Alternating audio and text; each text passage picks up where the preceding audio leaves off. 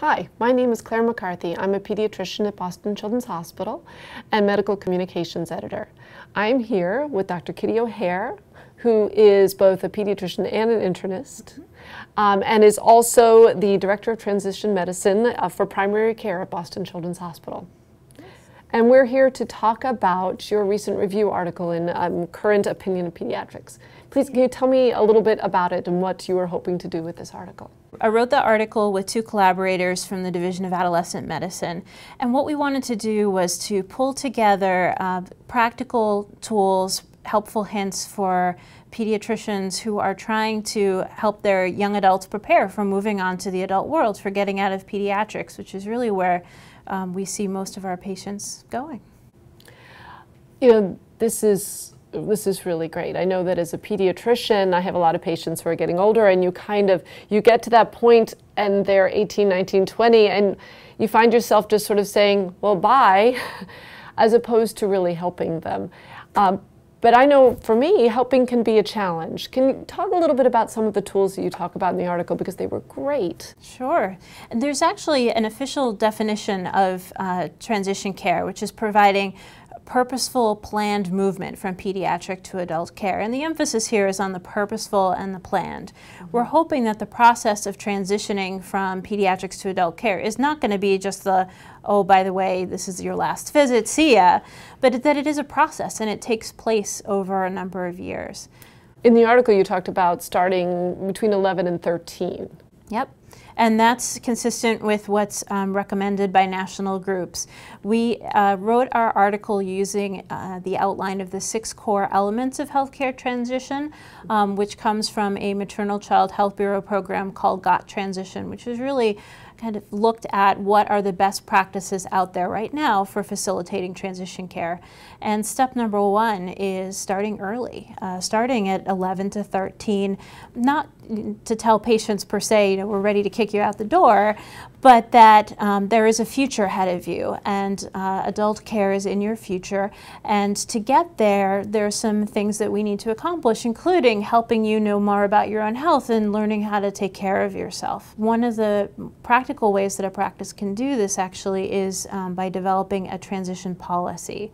It's really helpful for practices to specifically state how they treat adolescents when they start thinking about treating adolescents as their own person, getting them involved in their care, and then also kind of the target date for when they'd be moving on to adult care. That way there's no surprises, parents, kids are all on the same page. So it's not just about we won't see you past this age, but also things like starting at around this age, saying to the parents, we may ask you to leave the room. Exactly. In the article, you also talk about some concrete things that I think would be good to talk about for our audience. Things like a registry, or things like the packet you talked about, transition packets and healthcare summaries. Can you talk briefly about some of those things? There's varying degrees of sophistication with all of this. I have known some practices to have very sophisticated databases that they can extract, you know, how many of their patients have Down syndrome and how many what is their score on the latest transition planning tool. It can be as simple as, for a registry, having an Excel spreadsheet of, okay, these are the 10 patients that we know are going to require the most help moving on to adult care, and we've just decided we're going to focus our efforts on these patients over time. And very often these patients would be, as you say, the patients with special healthcare needs. Yes, which brings up a good point. All youth need to transition. What we talked about in the article really applies to all youth, but it's especially important to think about the transition process as well as the actual transfer of care for youth and children with special health care needs.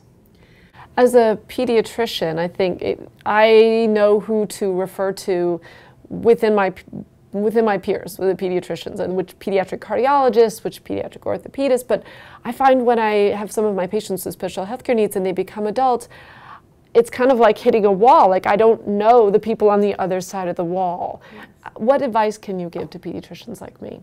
I advise pediatricians to drill a hole through the wall and put in a window to see to the other side. You know, it's funny, as someone who works on both sides of the wall, having one foot in pediatrics and one foot in adult care, I see that people on both sides are scared of each other and really don't know each other and have a chance to communicate. So I encourage pediatricians to develop referral networks for adult providers, just as they would with specialists in pediatrics. A practical way to do this, one starting point might be going to your state medical society, like the Mass Medical Society, and saying, hey, do you happen to know what are the practices in my area that are taking new patients? Going to a regional medical society meeting and getting to know some of them. And it's building relationships. You're building relationships over time. It's not done in a day. But if you do this over a course of years, you're going to have a referral database.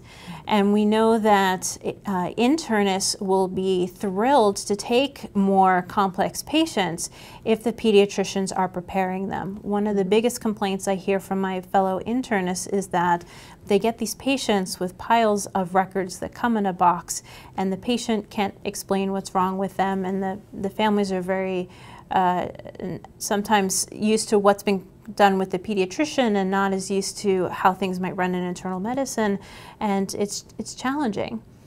But I think if pediatricians are preparing patients, preparing families, even in the most complex cases, and the internist can see, like, wow, this pediatrician colleague is really doing a good job, and I feel very comfortable from the start taking care of this patient, they'll be more willing to take on more.